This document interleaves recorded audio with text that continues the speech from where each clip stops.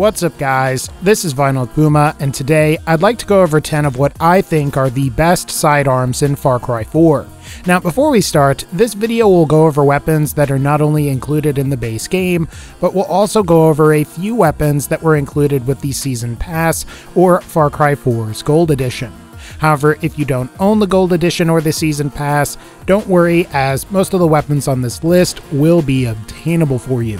But without further ado, these are what I think are the top 10 best sidearms in Far Cry 4, starting now.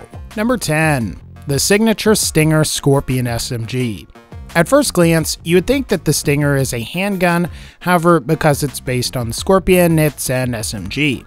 Now, compared to some of the other SMGs, the Stinger is actually pretty decent, as it is capable of dealing a fair amount of damage. In fact, the Stinger has a higher listed damage stat than weapons like the MP5 and the Vector 45 ACP, which are acquired later on in the game. The Stinger is also a bit better than the early game SMGs like the MP34, Stormer, and A2000. So, assuming you can destroy 2 Pagan's Wrath convoys, you're going to have access to an SMG that is capable of some decent damage output. The problem with the Stinger, though, is the range and accuracy. However, I would say that the Stinger is still better than many of the other early game SMGs because it is a sidearm and because of its suppressor. Both of these attributes make this weapon useful in a variety of situations, ranging from vehicle combat to stealth. Ultimately, the Stinger is a nice early game weapon, and like I said, you can get it for destroying 2 Pagan's Wrath convoys. Number 9. The Signature Sandman 1911 Pistol. Far Cry 4's Sandman pistol is very reminiscent of Far Cry 3's Shadow pistol in the sense that both are signature variants of both games' 1911 pistol. As far as handguns go, the Sandman tends to be far better than what I would consider to be most of the semi-automatic handguns in the game.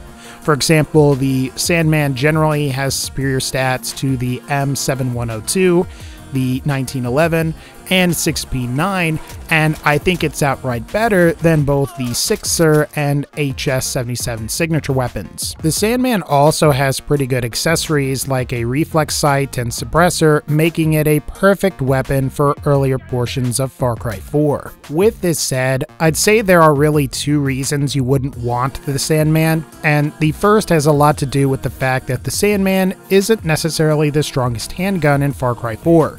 And is surpassed by quite a few of the other high-tier handguns like the 44 Magnum, the D50, Rebel, and A99. And you may even find that the AJM9 is a superior choice. The other reason is because you may not have the Season Pass, and like a few of the other signature weapons in Far Cry 4, the Sandman is a Season Pass weapon, and provided that you don't have the Season Pass or the Gold Edition, you won't be able to use this gun. But if you do have the Season Pass, this is a great weapon to use early on because of the suppressor, so I'd recommend picking it up for that reason alone. Number 8. The D50 Pistol. If you like hand cannons, the D50 is definitely the best one available in Far Cry 4. Now, compared to the other 2 that are available, which are the 44 Magnum and its signature cannon variants, the D50 is the strongest as it deals the most damage per shot. However, unlike the 44 Magnum and cannon, I think you'll find that you're trading range for that additional power, and that may not be desirable for you. Another problem with the D50 is when you can unlock it. Unlike the Magnum, which is unlocked in Southern Kyrat, or the Cannon, which is unlocked after completing 5 hostage rescue missions, the D50 isn't obtained until much later on in the game. You will need to complete the Payback quest, which is really far into the main campaign, and is basically well after you unlock Northern Kyrat. But if you're looking for raw power, I can guarantee that the D50 is going to be your best choice. It's just a shame that it's acquired so late in the game. Number 7. The AJM9 Pistol. So, the AJM is a fairly bizarre weapon for a variety of different reasons. Unlike several weapons in Far Cry 4 that are returning from Far Cry 3, the AJM is a returning weapon from Far Cry 3 Blood Dragon. also, unlike many other weapons in the game that are unlocked through more conventional means by completing various quests, the AGM is unlocked by acquiring and then spending 30 Uplay points through the Uplay service. Stat-wise, the AGM is actually pretty decent and manages to outpost many of Far Cry 4's handguns in most areas. Additionally, the AGM is one of the few handguns that can be suppressed really early on in the game, potentially making it a better choice than weapons like the 6P9, HS-77, and even the Sandman, provided that you have the Season Pass. The major problem with the AGM, though, is its lack of a scope/weapon sight. This attribute restricts the AGM's potential, as the standard iron sights you're left with are too difficult to use while firing from any significant distance. Ultimately, I would say this is a great choice for players that want a great pistol early on, and they have the Uplay points to spare. Later on, however, I think you'll find most other weapons are a better choice. Number 6. The Signature Rebel A99 pistol. When it comes to signature handguns that can be acquired early on, I think it's fair to say that the Rebel is quite possibly one of the best that's available. Based off of the A99 pistol that is normally acquired much later on in Far Cry 4's campaign, the Rebel actually has some superior stats in two key areas, which are when it comes to accuracy and when it comes to the weapon's magazine size.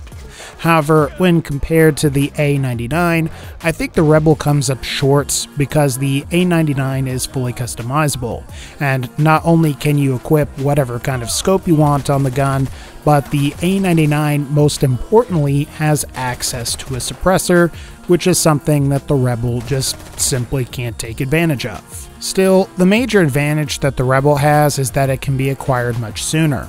In order to get this weapon, all you have to do is liberate 10 outposts, and while that may sound a little bit daunting at first, you can accomplish this as early as Southern Kirat. And once you have the weapon, I think you'll find that it is quite possibly one of the best signature handguns until you can obtain the A99. Number 5. The Signature 1887 shotgun. So, the 87 is an interesting weapon in that it's actually a signature/sidearm version of Far Cry 4's 1887 shotgun. Unlike the 1887, the 87 can be fired from vehicles and has superior stats when it comes to damage and fire rate, but has much lower stats when it comes to accuracy, range, and mobility. This makes the 87 more in line with Far Cry 4's non-signature D2 shotgun, which is also a shotgun sidearm, and both the D2 and 87 have the same accuracy and range, with the D2 sporting better mobility, while the 87 has a little bit better fire rates. Perhaps the biggest difference, though, is when it comes to accessories and function. Specifically, the 87 has a reflex sight accessory, and the D2 allows you to fire 2 shots at once. However, you have to reload 2 bullets at once, which can prove to be somewhat costly. Of the two, I would say that the 87 is really better because it has a much larger magazine size and only consumes 1 bullet per shot, which makes it a whole lot more ammo efficient. But if you would want the 87, all you have to do is find 5 Mohan Ghale journals, and this weapon is yours to purchase. Number 4. The Signature Cannon 44 Magnum. So, the cannon is a returning signature weapon from Far Cry 3. Now, in Far Cry 3, the cannon was unlocked via Uplay. However, in Far Cry 4, the cannon is unlocked by completing 5 hostage rescue side quest missions. Now, the cannon tends to be the most balanced hand cannon in Far Cry 4, and while the D50 is technically stronger, has better fire rate, and has a higher magazine size, the cannon has more balanced stats overall. Accuracy and damage are on par with one another, and the cannon also tends to have better range than the D50, quite possibly making it more effective for medium to long range fights. In my mind, the only thing that would make this weapon better was if it had a suppressor, because if you're not careful while firing the gun, you can end up attracting too much attention and you have to deal with a bunch of Royal Army soldiers. Otherwise though, the cannon is a great weapon and is my personal favorite for hand cannon in Far Cry 4. Number 3. the autocross. So, the autocross is a great alternative to Far Cry 4's bow that just so happens to be a sidearm. Just like the bow, the autocross has retrievable ammunition and is relatively silent, thus making it a great weapon for stealth. Now, while you can't make yourself explosive or firebolts for the autocross like you can with the bow, the autocross is capable of a much higher fire rate. In fact, you'll find that you can quickly unload a number of crossbow bolts into targets, dealing fairly high damage in the process. To give you some idea, the autocross should allow you to one-shot most of Far Cry 4's early-game Royal Army soldiers, while more heavily armored foes tend to go down in 1 to 2 shots, depending on whether you hit the torso or the head. If you want my opinion, the only thing that would really make the autocross better was if you could fire explosive and fire bolts. Not only would this potentially make the autocross a great alternative to the M79 launcher, but it might also be great for quickly setting fires in situations where you find that that's a useful strategy. But if you would like an autocross, you can acquire it after confronting Deplore during the City of Pain mission, or you can acquire it during your escape of Durgesh prison during the Don't Look Down mission. Number 2. The A99 pistol. A great way to think of the A99 is that it's essentially a non-signature version of the Rebel that has the advantage of being fully customizable. So not only can you equip a reflex sight or an extended mag to emulate the Rebel, but the best part is that you can equip a suppressor to the A99, which is simply unavailable to the signature Rebel pistol.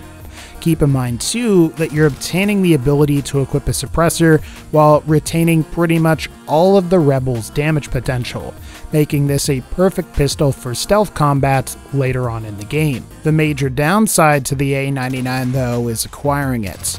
While it's as simple as playing through the campaign missions, the problem is that the A99 isn't acquired until you've progressed really far through the story and well after you've unlocked Northern Kyrat. Still, the A99 is a phenomenal weapon, and it might just be the best handgun in Far Cry 4. Number 1. The M79 Grenade Launcher. When it comes to sidearms for players that like to go loud, the M79 grenade launcher is quite possibly the best one available. Not only will the M79 allow you to one-shot most foes that you're going up against, but because it's a launcher, you generally don't have to be quite as accurate as you would have to be with most other sidearms. As long as you're in the ballpark, enemies are just going to die. I've found that the M79 is a pretty great weapon for dealing with vehicles. While it's not a guaranteed one-shot on trucks and jeeps like the RPG-7 might be, you have the advantage of being able to defeat all of the enemies in the truck without entirely destroying the vehicle. Thus, you can then quickly move in, repair the vehicle that you just shot, and then be on your merry way. Now, in my last video on the best weapons in Far Cry 4, I actually got this weapons acquisition wrong.